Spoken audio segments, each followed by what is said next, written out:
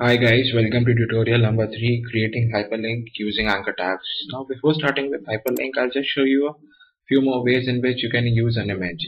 Now in the last class we discussed how can we insert an image in our web page. Now for example, if I have this image and I want this to appear as my background. So I have an attribute called background. This is an attribute of body.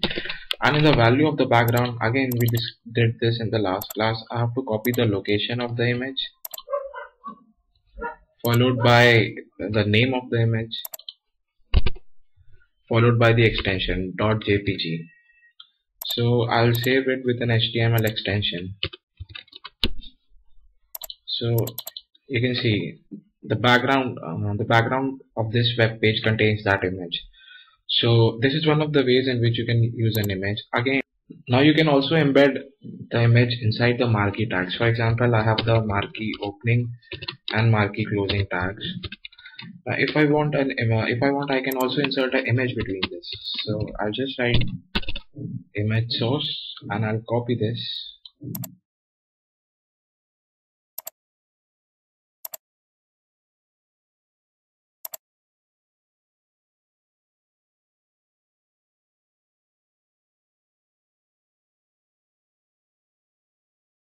So again I'll save it, and when I refresh it, I see that the image is now moving in place of the text. So yes, you can also embed an image inside the marquee tags. You see this is an image and this is moving from left to right, the same effect that we saw while we used the text in the marquee.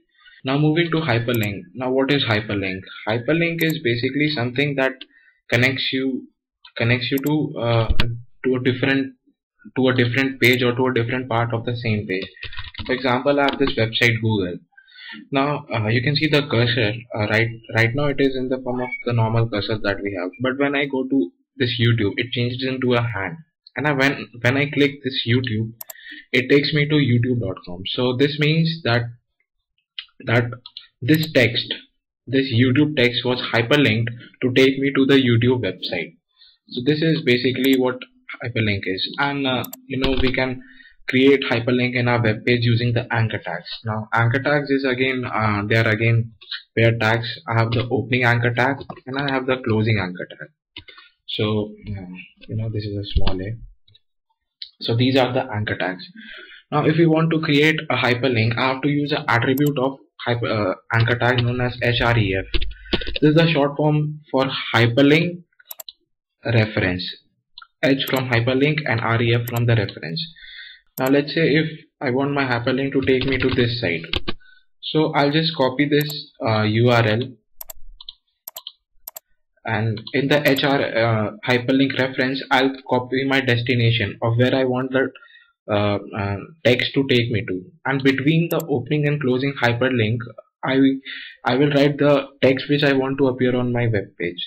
So I'll write click to visit Google, and again I'll save it. So when I refresh, you can see on this top left part of my page I have this text. Now when I click this text, it takes me to google.com. So this is how you can create a hyperlink. You can edit this text in many ways. I'll show you how. Now right now what is happening is when I click this link, it opens google.com in the same tab. Now if you want google.com to open in a different tab, so you can, in the anchor tag, you can also define a target, and in target you can write _blank. So again, when I'll save it and I'll show you the changes. When I refresh it, when I click on this, so Google, you can see Google has opened in a new tab and not in the same tab. So this is something. Also I have one more attribute, it's called title. Now I'll show you what happens in title. Let's say I write this link will take you to google.com. Again, when I'll save it, I'll show you what is the difference. Now when I take my cursor over this click to visit Google, you see it defines what this link will do. In my title I have defined this link will take you to google.com. So when I take my mouse over to this link, So the definition comes, this link will take you to Google. Again, when I click it, it opens in a new tab. So this is how you create a hyperlink. Something called link, active link and visited link. For example, if I go to google.com and let's say I write something like ESPN star. So you see this link appears in a shade of purple, whereas the link below ESPN star YouTube, this appears in a shade of blue. So why is it so? This is because I've already visited this website espnstar.com once before.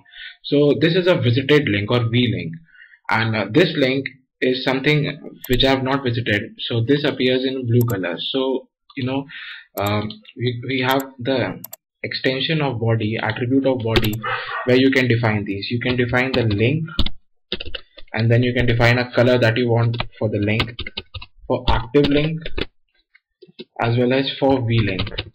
So you can define all these. Let's say if I want my V-link to appear as anything A, and I want my active link color to appear as in a red color, FF0000, and my link to appear in a shade of blue. So blue will be 0000FF. So I'll just create one more link. I'll use a breakline tag to separate these, and in place of this, let's say I write ESPN star, and again here. So okay. So you see I have two links over here. Now because I have already clicked the first link. Click here to visit Google. So this acts as a visited link, and I have defined a color for my visited link, this V link. So this is actually a shade of gray. So my visited link color appears as gray, whereas my link is actually a shade of blue. So that's why this click to visit ESPN star is this appears in blue color. Now A link stands for active link. Actually, when I take my mouse over to this link, this should appear in red color because it is active link, because my mouse is presently on this link, but this feature is not working on Chrome for some reason. So you see, when I click on this link, so this website opens, and this text changes to again this color, because I have already defined what color should V-link appear as. So these are again three more attributes of hyperlink. We have discussed how can we link one part of the page to a different page. Now what if we want to link one part of a page to a different part in the same page? For example, let us open Wikipedia and search for anything. Let's say search for football, or sorry, football. So you see I have all these little links over here. So if I all these links, so if I click on Australian rules, so it takes me to a different part on the same page. So how can we generate this figure? So I'll show you how to generate this figure. Requirement is that my web page should be long enough, otherwise it doesn't make much sense to jump from one part of the page to another. For example, in this page I have nothing but text. I have a paragraph about India, then I have a paragraph about Australia, and then at the bottom of the page I have a paragraph about China. So I want to create links on the top of the page that will take me to the paragraph that contains information about India, Australia and China. So this is how you can do it. First you have to name the anchors. Now this is how you name an anchor. In place of the link, in place of the URL that we are pasting over here, we have to write a name. So this is how you name. You first type hashtag and then you write a name. Name can be anything, cat, dog, XYZ. Just for the sake of convenience, I'll write India over here.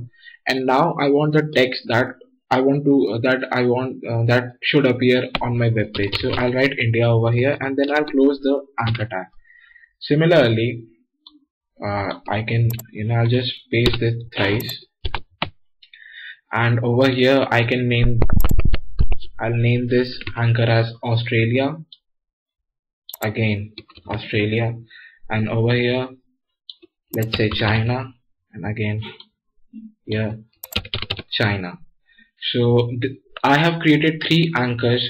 Now this hashtag, this symbolizes that the link appears in the same page and not in a different page. So this is the use of the hashtag. Now I'll just use a break line over here.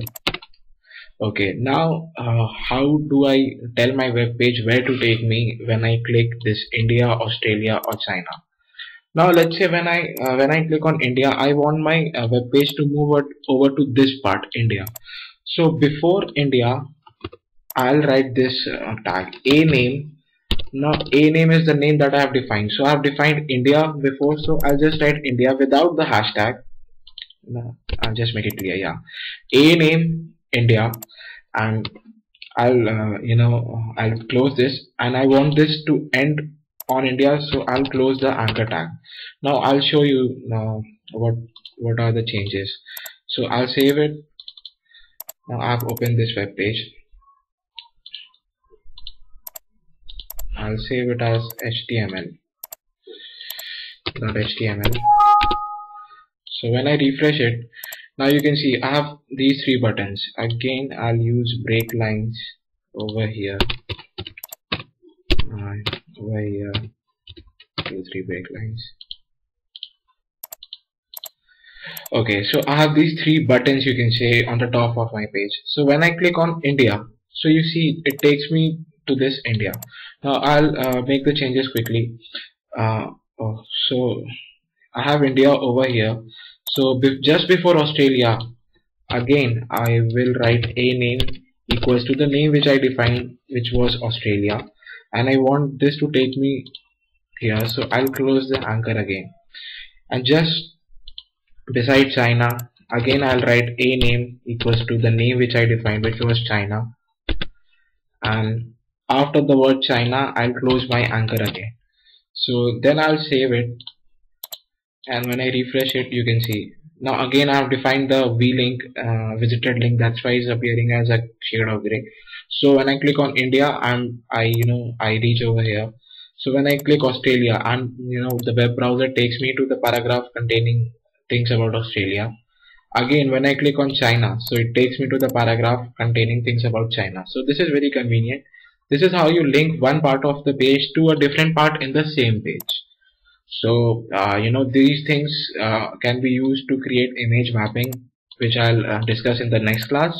This is all in this class. Again, thanks for watching. You can subscribe to my channel. I'll keep you updated, and happy new year to everyone.